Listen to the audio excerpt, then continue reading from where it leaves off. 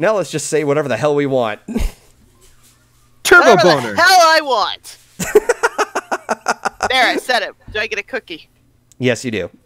Yeah, I get a cookie. It's an M&M cookie. Raisin. Oh, good. I haven't had those in a while. Yeah, God.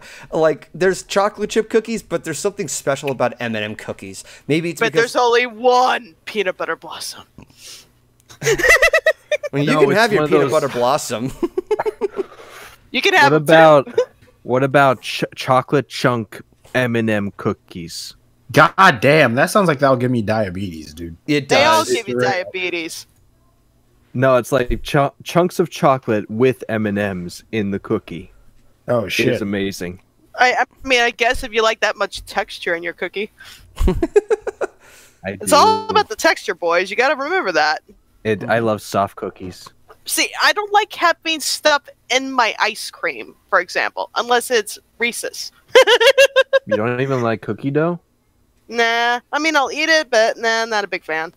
Mm. I like my ice cream smooth. Turbo bag of boner assholes. What the fuck? Turbo boner. I'm currently looking at something here. Apparently, there was a question given to Jim Miller, I think, and this is regarding Crusaders of the Lost Mark. Sorry to change the subject. Did you ever have any ideas or pitches for a Silver Spoon-focused episode? And the answer was, yup. An executive at Hasbro told us after we pitched over some stuff for Silver Spoon and Diamond Tiara that they felt their story was over. That's what I said. So that's why we haven't seen much of them. That is a stupid way to end. Oh, my God. I am withholding myself so much. But that's how with the mood. Yeah, so I'm not going to do that. Okay. Okay. Okay, I'll sit on Golden's head while he chills out. Question for Bliss. From one artist to another, how does one make something look like that it's inspired by another? Like character design, fashion design, etc. Processing is not working on this one. Help. Someone break that question down for me. I think the question is like, how do you make other people's art? Huh? I think it's like You know, that... I'm having some trouble too. This That's, is giving me that's an aneurysm. one cool... Does not compute. That one cool also. Could you try rephrasing your question? Because me no process. Does not compute. Does not compute. Does Game not Hunter just sent us compute. like LightningBliss.exe has stopped working. It's just Ask like us. constantly the hourglass is hovering over Bliss, and it's like spinning every few seconds. Loading, loading, Loading, loading, loading. loading. Crash. Bong! And the eyes are blue screen. Ask so with MLP over, what will you guys be doing now? I'm gonna rephrase you, my friendly companion. MLP is not over. My Little Pony Generation 4 is coming to an end. Mm-hmm. That's it. That's all that's ending. MLP, in a nutshell, is not ending. Me and Matt Munchkin cannot begin to stress that enough of how many times we've had to tell people MLP We have a is Gen not 5 ending. underway. We have a Gen 5 underway, and there's still a buttload of content to review. I can't tell you how many times I've had to say that. Yep. But you know what yes, would be funny? If they did a season 4.5, a series 4.5 like they If did they- Well, 3.5. If they do that, I would suggest. If they did that, I would suggest having them focus on like the young six, because that seems more like a way of passing the torch of Elements of Harmony. That sounds more like 3.5. What? Do you not like the students? Do you not like the young six? No, like I like the young six more than I like the main six, to be honest. Oof! Yikes! I think I do, yeah. Oof. I was making a joke because of season 3.5 and the Scootaloo and yes, yes, I may know what you have originally meant to, but you still didn't phrase yourself right, and that could have really upset a lot of people. So, sorry to correct you, but it needed correction.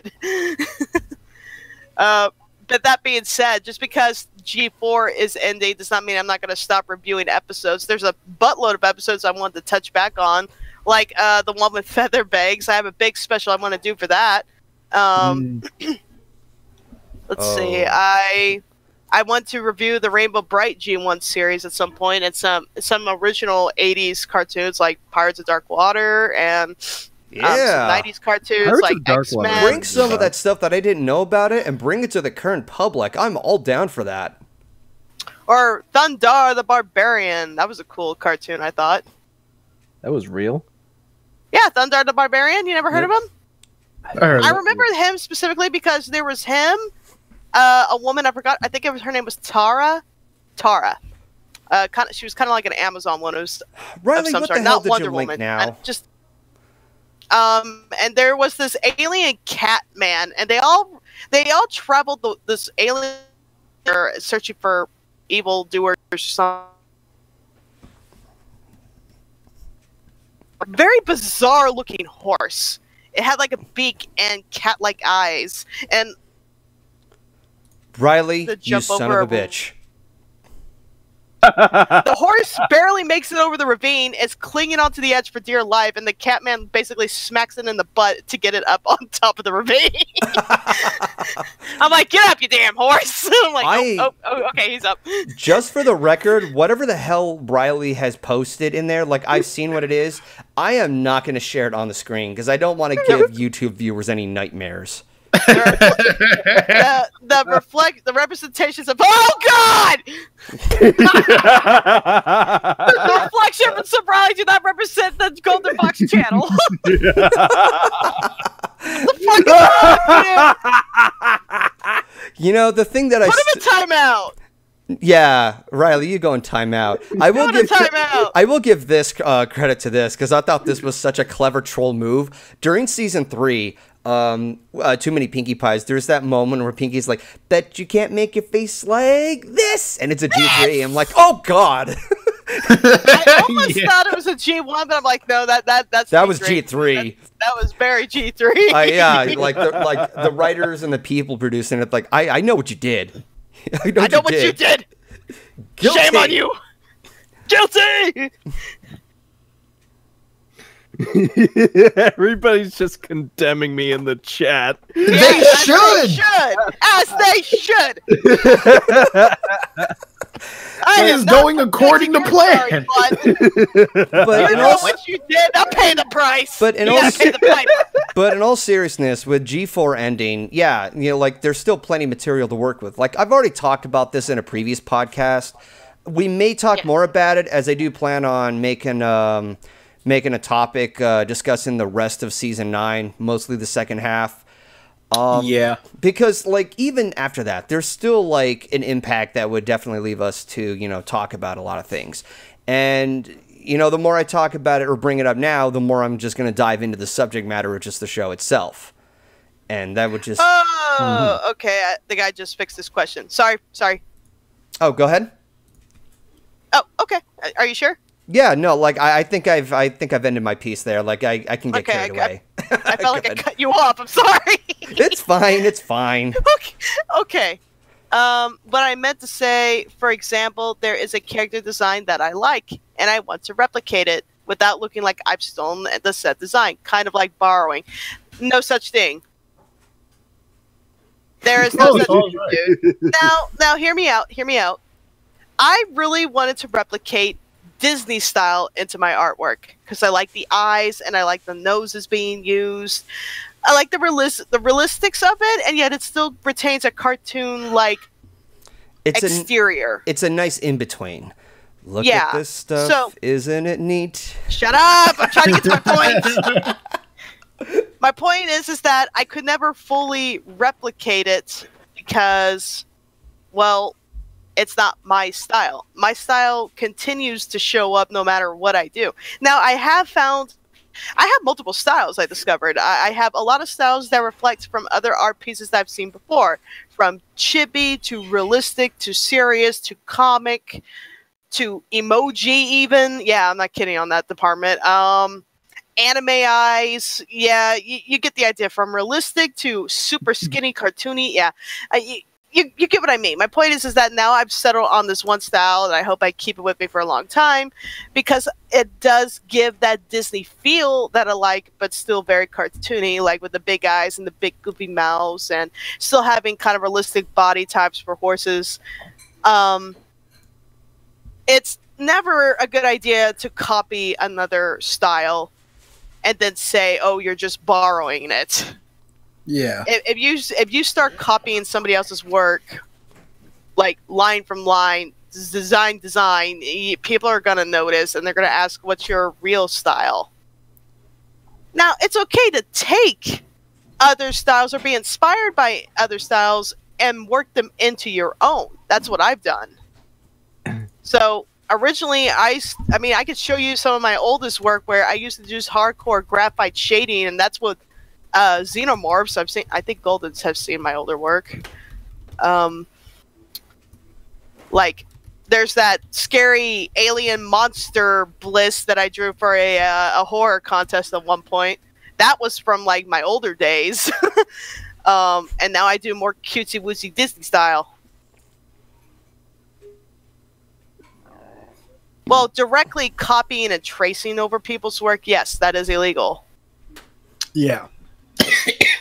To say that you drew an anime style of Vegeta and it looks super accurate, but you never traced it, you did it through reference. In other words, you took a visual reference and you try to copy as close as you could without directly copying over it. Get what I mean?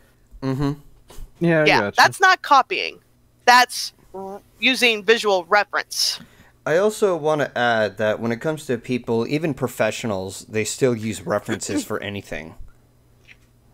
Yeah, I mean, and here, I got another good example for you. Animators. Animators have to learn to replicate styles all the time, or they don't get a job. For instance, I went up to my professor one day and showed him a character I drew for one of my stories I was working on. And he said, "Oh, yeah, that's very good. Draw Scooby-Doo." What? Draw Scooby-Doo? You can't, can you? No. He's like, "That's what I mean." And then he turned to the rest of the class. He wasn't using me as an example. Everybody's jaws kind of dropped when he said that to me. He said, "That's why you're here. Animators have to learn on the ball new styles of character designs, from Disney to Don Bluth to The Simpsons, Futurama, Steven Universe. You have to know how to replicate styles if you're going to be an animator, or you're not going to keep your job." And they don't do it through tracing. They go on. They learn on the fly. They practice. They replicate, repetition, until they finally get it down to the way the designs were meant to be seen. Directly tracing over other people's artwork is illegal. Yeah, like some of you are kind of repeating questions at this point. Yeah. I mean, isn't that why I'm telling you all right now, do not directly trace over other people's work and then claim it to be your own. That's copyright infringement. Yep. Yeah. But it's okay to take an image, like let's say I'm working in Photoshop. It's okay to take an image, like Twilight, put it on the side for me to look at while I draw my own character of her. I'm not tracing accurate or close to accurate enough. But I did not directly trace or copy other people's work. No, that's illegal. All right. Well. Ooh, it got serious. Yeah. So, to catch you up on what we were talking about in the podcast, we were talking about Frozen 2, any moments that we had during Halloween, and the recent Steven Universe called Steven Universe Future that was aired like just yesterday. Yeah. So, yeah, I don't think any of this stuff would have caught your interest. Frozen 2, actually, I admit I am curious about it because the amount of animation going into it has caught my attention. Just because it's not 2D does not mean I don't take interest in the 3D. It's still a form of art. Oh no, I don't turn down CG animated movies. You know. Yeah. I still anticipate to them. It's just that when people say like 2D coming back, like as much as I would want to see actual traditional Disney Renaissance animation coming back, it's like unless I legit see a trailer or something of actual proof, I'm not going to believe what even the creators say, because I know that there's an article about it, and we've already talked about it like before. Yeah, I should also rephrase that. It's okay to trace over other people's work if it's just for practice, and you give credit to the original artist. That's okay. Don't claim it as your own, though. Otherwise, you're fine. But don't claim it as your own. Anyway, going back to that. It's fair. I'm curious about the Frozen 2 movie. I just hope they don't overhype it like the first one. See, I actually liked the first one. It had some flaws. Yeah. Like, so I think the biggest flaw it had was the music. They ran out of good songs, and that's mostly what the movie had a problem with. Too many songs. And some of them were actually... Some of them were really good. Some of them were really good. And then the ones that were coming up last, they kind of sucked. And I loved some of the funny quirks that Disney had, where the Elsa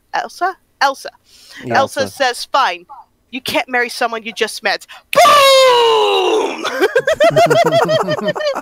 No, as far as I was clapping. I was definitely like, no, I'm definitely on the same boat with you about having too many songs. The song that I went on a tirade about it earlier. I can't stand the troll song. Nah, me neither. The one where, oh, you two are made for each other, because it was at such a bad time. Like I said, they ran out of good songs. And the problem with Frozen was that, okay, I'm going to say it right now. I thought it was a pretty decent movie. Was it overhyped? Yes. Oh, yeah. Well, here's the thing. Did the song overplay over and over and over and over and over? Yes! Well, Blissey, to be fair, like... started. Hello? It completely caught Disney off guard because they didn't have enough Frozen toys in the shelf as they were expecting to sell, and so there was a Frozen grab for like the holidays that season. Like so many stores sold out of Frozen merchandise because Disney didn't produce enough because they didn't think it would be that big a hit. Oh my god! I think that's I think that happens with almost any movie that you make, and it becomes this big hit. And you're like, oh god! They learned their lesson after that. It's almost like they don't care about their princess movies anymore. And I'm like, hey, Disney, it's okay to have new ideas. That's fine, but don't backhand the stuff that got you famous in the first place. The princess stuff is still good. Just gotta come up with new ideas. I still stand by the claim that The Princess and the Frog got an unfair, box office reception. Preach it. Preach it. Yep. And at this point, go ahead. I'm not blaming the squeakquel, because I used to blame that movie for years, because that movie grossed almost 3 times at the box office than The Princess and the Frog did, and I was like, what's wrong with you people? But no, it's because of its marketing. Like, this is both the audience and the marketing fault. They didn't market it as well. They didn't market it too much. And people had this perception of, oh, it's a princess movie, so that's a movie for girls, and they completely shrug it off. That's why it didn't do too well. And I'm sitting there thinking, you're an idiot! You missed out on what you wanted for years! And this is how you're going to repay them back? You are fucking stupid! But you'll go ahead and see Tangled. You know that movie came out at just the right time for me, The Princess and the Frog, and I'll explain why. I was in college when it came out. So was I. And the one big song that I teared up at, and it was supposed to be a motivating and happy song, but I teared up on it because I needed to hear this. I'm almost there. Yep. People will come from everywhere. I'm almost there. Almost there. And I'm like, Holly freaking Luya, I'm almost there. I'm almost done with college. I almost have that degree in my hand. I just gotta hang on a little longer, dig a little deeper. I gotta dig a little deeper. Oh, I love Dig a Little Deeper. Yeah, no, that actually was my favorite song because I love that message that there are things you want in life, but there are things you need. And that was played out beautifully. Like, it's incredibly gospel. Like, I can't stand that kind of music, but this was a very, very, beautifully written song that needed to be heard. And that's the thing I love about that film. It's that it doesn't jab at the cliches. It brings a reality check to them. Like, you have Tiana wishing upon a star, but the parent, like the father, says to her, what you want in life comes hard work. Yeah, but he also added, just so long as you don't lose what's important. Don't lose sight of what's important. That, yes, it's okay to have a dream, and it's okay to wish on a star, or pray, or whatever it is you do. But yes, you got to put a little hard work in. That's a fact. But never, ever lose sight of what's really important. And that's love, that's family, enjoying life, friendship, all of that.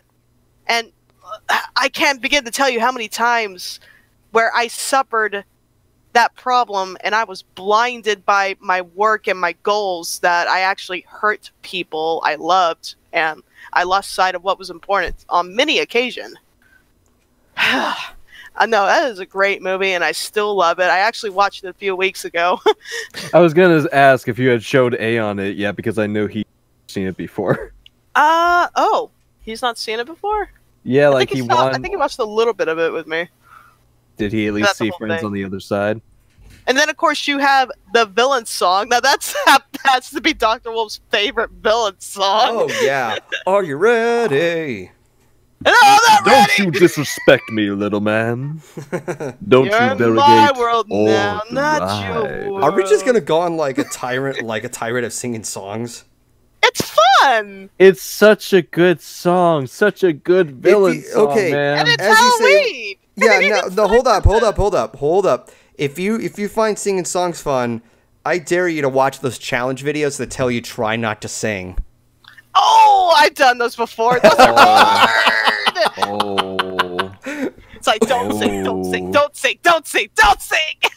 Yeah, no, like I'm watching one of those videos and I'm like, don't sing, don't sing. It means no worries for the rest of your days. Like the temptation is just big.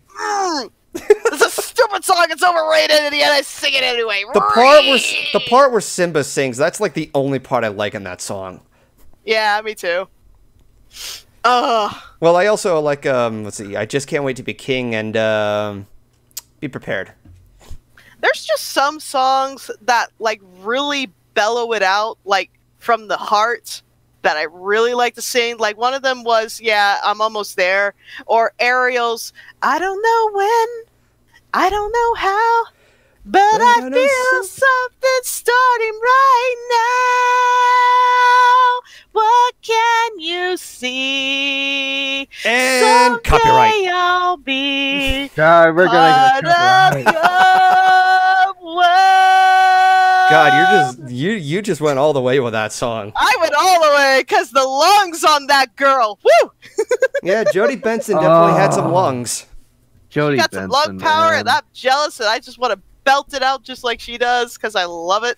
Do you think she still has that good of a voice, even though she's she does. She still surprisingly has like at the age of 58, she's still able to sing that good. Yeah, like She's how old? She's almost 60. Yeah. Oh, so she's my mother's age. Oh, So That's she was. awesome. So your mother was born in 1961. actually, my mom was born in 1959. Okay, so that's like 2 years off. Benson, according to what the year is, like, I'm guessing she's 28 or maybe 20. No, 58. Why did I miscalculate that? God damn it. I was gonna say, where you're talking about when the movie came out. Yeah, because she was in her late 20s when the movie was out.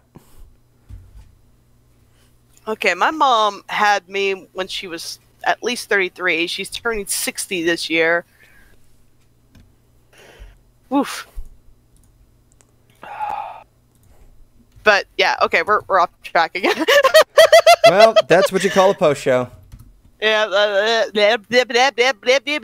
That's all, folks. Yep. Okay, so she's going to be 58 in 5 days. She was born October 10th, 1961. October 10th, 1961. My mom was born October 25th, 1959. Ha! My mom's Born 2 in the years older than her. God, how much more coincidences are we going to have here? It's not. I mean, it's not like they were. I mean, they're close, but they're off by 2 years. I just find that interesting. Any Disney Descendant fans? Nah. No. Didn't care What does for that it. mean? Disney Descendants was a TV series spinoff of like there's people who have been associated with villains and such. Like my knowledge on it is very minimal. Like Okay, one well, I of them clearly don't it's know like about the daughters and sons of the villains from the Disney universe, like Maleficent's daughter, or like who is it, like Jafar and one other person's son or daughter. I forget it. I just remember it being like really bad. Never heard of this. This sounds silly. Stuff that fake. happens on the Disney Channel, I don't care nearly as much as I do with the movies. This sounds silly and fake. Yeah. No, it's real. It's they've made 3 films now. It sounds fake to me. Even if they did make it, it's still fake. I don't believe in its existence. Bliss, you're talking about the same company who made something called High School Musical. Shut up! We don't acknowledge that. They're all What's wrong with you? together. I mean, I'm the person who also brings up fucking Chicken Little, so... You fool! It's the end of the world. Put a fucking candidate, Riley. You fool! We could still have fun when we're off the stream, you know? Okay. You sound so defeated saying that. I'm just imagining a little Bliss clinging to your leg and having like. Well, I'm whistling small and enough stuff. to do it. Yeah. She'll No, fucking... No, She's she clinging to teleports. us. No, I still love that moment where during that stream while Mario's missing, I'll teleport on your head. Bop, bop, bop, bop, bop, and it's like a hat. Ba ba ba ba ba moron. Ba ba ba ba ba moron. Anyways, for anybody watching the post show, thank you for sticking around or watching this on my second channel. You fools! You're a fool if you don't subscribe to my second channel. Okay, that's Wow. Oh, You're wow. my fools if you don't subscribe. Shame on you. Shame on paying your family. Dishonor on you. Dishonor on your family. Dishonor on your cow. Subscribe. Love you. Not really, but yeah, thank you for sticking around. I'll catch you guys later. Bye bye, everybody. Yeah, later. Bye.